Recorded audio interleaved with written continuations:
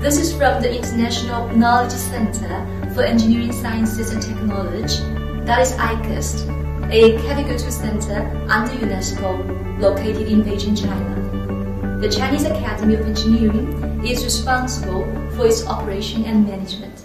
Since the outbreak of COVID-19, IKCEST has responded quickly and organized its various expert teams to contribute in their own ways, who then jointly come up with a new column on its platform dedicated to COVID-19 prevention and control.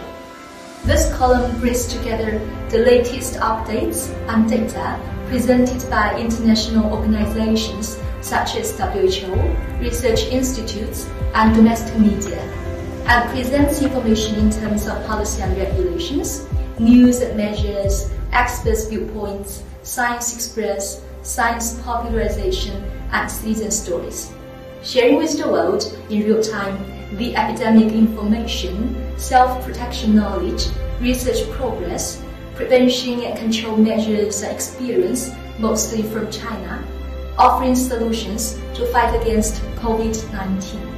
This column also analyzes public opinion by integrating the social media analytics and GIS methods, the temporal and spatial changes of epidemic-related Weibo tweets, as well as the main topics discussed by the public, are retrieved and shown in the ANA maps, providing support for government emergency management decision-making. This column also provides recorded courses presented by leading medical professionals and scholars in China, as well as resources from evidence-based medicine databases. A total of 25 courses, over 3,000 EVM topics, and thousands of research papers on COVID-19 can be accessed by the public for free.